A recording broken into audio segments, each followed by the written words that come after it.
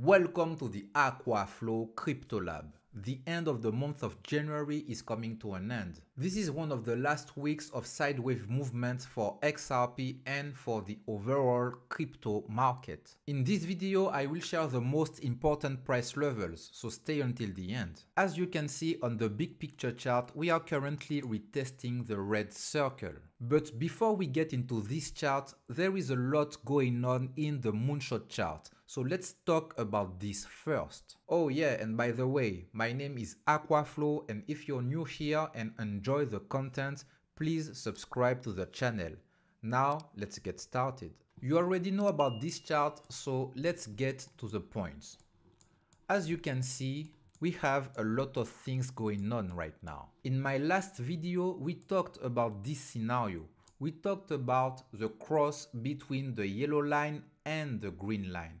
And currently we are retesting the cross. For more than 1 month, I've been saying that we will probably retest the cross, and this is what we are doing. Why?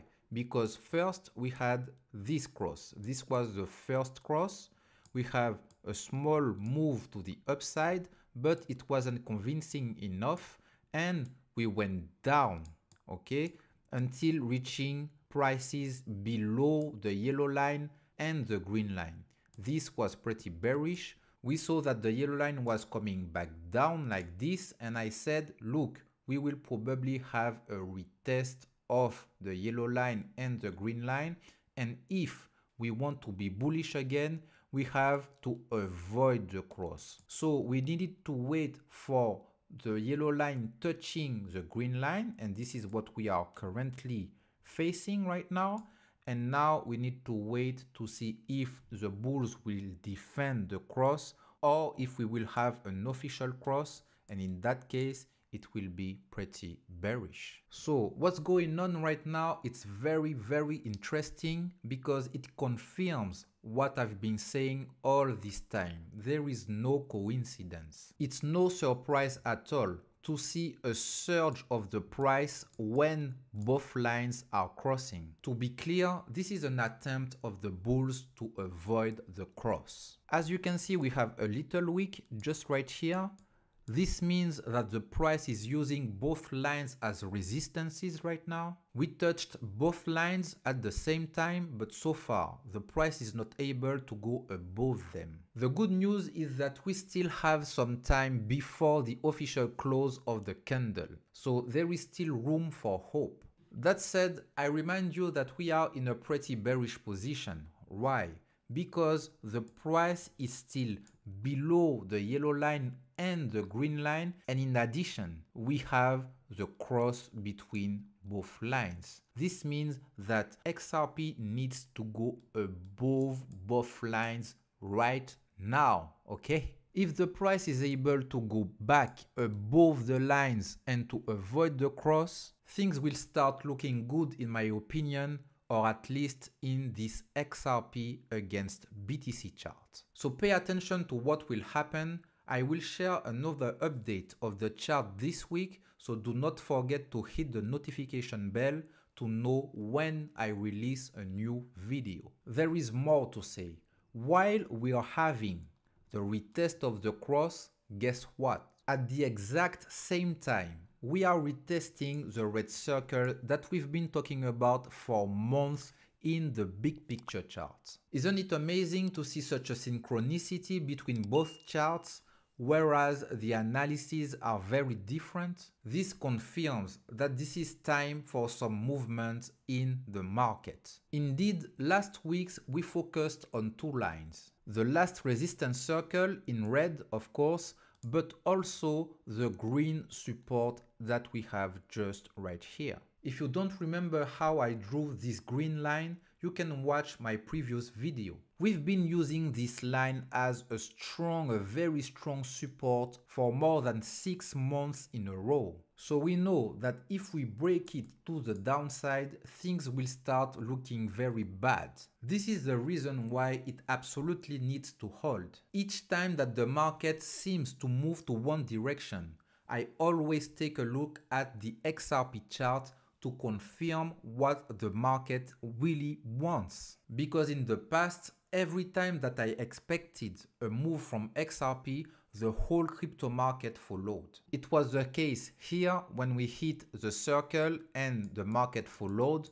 Here XRP went down, the market followed. Here also it was the case, and here also, okay? So this time will be no different. For weeks, we've been saying that the price was stuck between the red circle and the line, right?